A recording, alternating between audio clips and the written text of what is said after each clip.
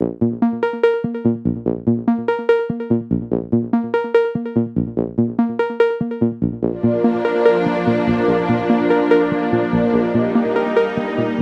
welcome back. You're listening to The Drive Home with Matt and Taylor. I'm your host, Matt Burton, and Miss Taylor Cook. Hello, everybody. So, Taylor. Yeah. I've been thinking. Oh, God, that's a scary thing. Am I a man? No. I mean, all right, let me correct. I am not jumping ship. I'm not becoming Caitlin's sister. You're not going to be Caitlin? I'm just saying, am I a real man? I don't know, are you? Is your boyfriend a real man? Yeah, sometimes he can be a little boyish, but... Well, here's a few lessons from the Love Doctors right here at the Drive Home. Great. Dr. Matt here. Oh, God. So, it takes some lessons to be a real man.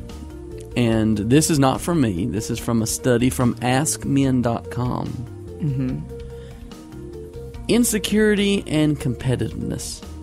Every woman has been in the relationship with a boy with a fragile ego who needs constant reassurance. Now, walking on eggshells will not lead to a serious relationship. Wouldn't you agree there? That's true. Yeah. It won't at all. So, folks, get over your insecurity and stop constantly one-upping your partner and putting her down and make yourself feel better. Girls do that, too. They do. They do that. They do. They do that. I mean, usually girls are like, oh, my God, the guys, blah, blah, blah. But girls can put people down, too. Trifling. They're actually really mean. Trifling. Yep. So, when your girlfriend succeeds, it should not make you proud nor threatened. A man who is supportive and generous and confident in his own abilities, he can take criticism and provide support when she needs it. So men, stand up. Right. And be secure. And be competitive. Yep. Good one. The inability to communicate doesn't make you a real man. Obviously, I'm a broadcast journalist. Yeah. I have no problem. But guys do have a hard time communicating their feelings. I have been accused of expressing my feelings a little too much. Well, you're like more emotional than anything, though. Me? Yeah, you're a more emotional. emotional guy than most guys that I know. Not. Yes, you are, Matt. Really? Yes, you do.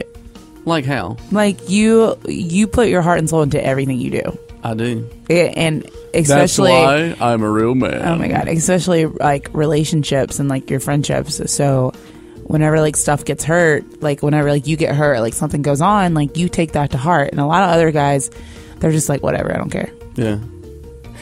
So you're like way more emotional than other guys that I know. I do because I have a close niche. I don't let people in. Mm-hmm. And sometimes that can be a good thing, but sometimes that can be a bad thing. And so when I do let someone in, I mean, I'm like an onion. Okay, Shrek. Shrek. Don't care. But, you know, I mean, I'm like, or what's her name? Leanne Tui. I'm like an onion. Leanne Tui. Oh my God, I Peel love me her. back, blindside. Yeah. But the basis of any serious relationship is communication. Mm-hmm. But it can go a long way on a first date, too. Mm-hmm. You know, tell a girl what you think. Tell her she's beautiful, you love her, whatever. Don't wait for her to see it. Say it. True. Because a lot of times, well, why don't you ever tell me? I mean, I mean, maybe not the I love you thing on the first, obviously. No, not at all. But like showing somebody that's like very interested in stuff like that, that's like a lot. You should say, hey, claim your property. Mm-hmm. Well, don't be afraid to like... Not property, you know what I mean. No, but like don't be afraid to like show off what's yours. Hike your leg and pee on it. I wouldn't take it that far. So, think about what you want to talk about with her. Listen to what she wants. Obviously, it's a two-way street. You got to listen to her. And be open and honest. Don't hide your emotions. Yeah, a lot of guys do that, too. Yeah. Now, this one I don't agree on. Don't be a know-it-all. I have no experience in being a know-it-all. I don't like people, like, I just don't, like, I've gone on a date before and, like, me and this guy were in the same field. So we were both in the same broadcasting field. Mm-hmm. And I did not like how his career has set off in it. And of course me, like, I'm just like getting my foot through it. And he was basically like telling me like what I should do and what I need to do. And Taylor, I have apologized for that time and time Matt, again. I don't need you to guide Yeah. my life. I just met you, bro. You don't need to like. And it was like a blind date. It was one of like those Tinder dates. So like, I Oh, don't. and by the way, just for a record, this is not Madden Taylor Yeah. talking. I was just being a smart aleck. Yeah. So I don't know. It was like, don't sit there and try to like give me advice. You're not my teacher. You're not my. He wanted to be your They're not teacher. my colleague. Like, no. And it just really frustrated me. He's like, because like I said, like one of my goals would be like maybe to possibly like work at ESPN someday or something. He's like, well, it's probably not going to happen, but you have to start somewhere. You need to go to a small market, blah, blah, blah. And I'm I'm gonna like, shoot you down. listen, home dog, I get what you're saying, but I didn't ask for your opinion. So I don't really Yeah. I don't really care. You know what? I don't really care. Okay. But you know what, though? I know you're smart and you know a lot about stuff. I'm important too. I'm not talking to you. I'm talking about in general. Oh, okay. But yes. Yes, that applies to you, too. Taylor. Thanks. But if I'm dating you Uh-huh. and I'm interested in you, I'm interested in your opinions. But being a know-it-all isn't sexy. And I have been guilty of this, especially on certain topics. I think I'm Politics. I'm a self-proclaimed know-it-all. But I'd like to think that on and off. I don't know. I mean, is that right? Can you switch that on and off? Or is it not sexy? It's not sexy. Really? But going back to confidence is bada bing, bada boom. I mean, that's fine being confident, but don't be arrogant with it. And see, some people, they've mistaken that, and they're arrogant with it. What about this? Do you have more respect for a man that says he doesn't know the answer than... If he really doesn't know, okay, I can't get mad at you. But if you're just saying that because you just want to shut me up, that's not okay. Okay. What about this? And I don't have this problem. Now, I do with my hair because, I have this golden locks here. Yeah. But obsessing over your looks, I mean, is that a turn off? For a guy to obsess about his looks? Yeah.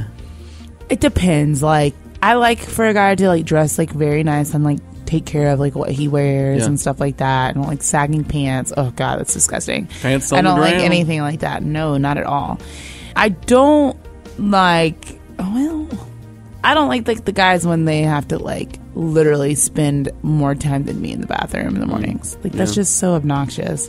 And you have to get your hair right, or you have to go get your hair cut every day, or go get a shape up all the time. And it's like, bro, calm down. But he's got to look right. But he's got to look right. But the whole dressing thing, I love. He got to look fly. The whole dressing thing, I love. But if you're just coming in with like baggy shorts and like a tall tee, nah, bruh. Bye, Felicia. No, bye, Felicia. But, when you're a boy, you think about fantasizing about the models and lingerie catalogs. When you start dating in your 20s, you may still have this one-dimensional idea of female beauty in your head. But real men understands that there's a lot of things that make a girl beautiful, not just their bra size. True that.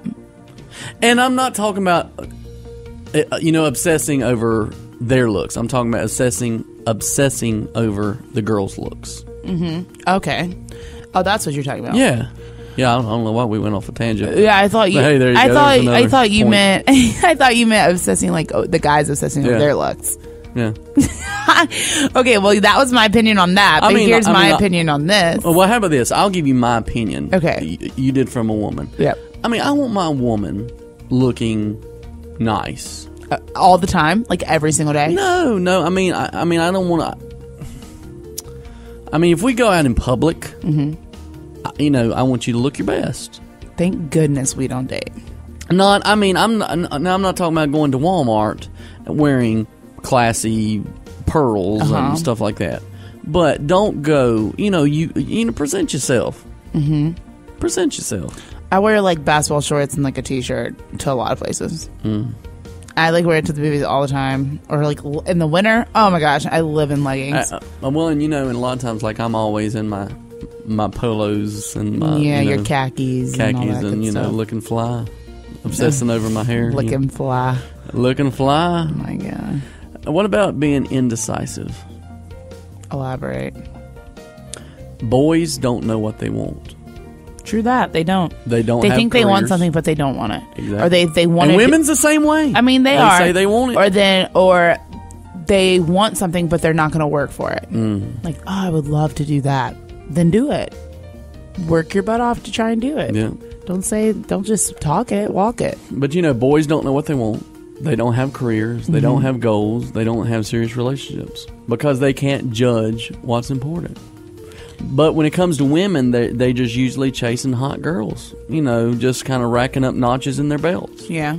I mean, it's like, hey, did you see that new trophy I got there? That's kind of what it is. But men, they think, all right, well, this girl right here, she's a keeper. Yes, if she has a nice waistline and all this and blah, blah, blah, and all the, all these perks with looks, hey, that's great too. But you know what? She's actually intelligent. And I'm actually called a sapiosexual, which is, let me finish. A sapiosexual is attracted to intelligence. That's all it is. I just think it's like an egotistical thing for a guy's point of view. That's just what I think. But I mean, obviously we're not saying all guys are like that, but what about caring too much about your bros than your woman? Obviously you hold the old bros before hoes. Sisters before misters. It's just really interesting about that because I love, like, my boyfriend loves his friends too, but you have to find a balance when you're in a relationship. Yeah. You have to find a balance, and girls especially have a little hard time with that because they love their girls' night and they want to do that, but then their friends get mad if they're hanging out with their boyfriend and all this stuff. So you've got to find a fine balance, and either one should support that. But I don't think it's right for you to choose certain people over one another. Yeah. You get what I'm saying? Yeah. And like relationships, it's not easy. It's and women work. are like that. And women are like that. Like I love her to death. One of our best friends, there's like a group of 5 of us. And she got a boyfriend and we barely see her that much anymore. And granted, we're happy for her. We're very happy. But you got to find that balance of being with your boyfriend and being with your friends too, so the other ones don't get mad. And it shouldn't be like that. But I mean, it is. Whatever. So I guess to wrap this up, I guess it looks like I'm a real man. Yep, exactly. Anyway, you've been listening to The Drive Home with Matt and Taylor. Stay right here.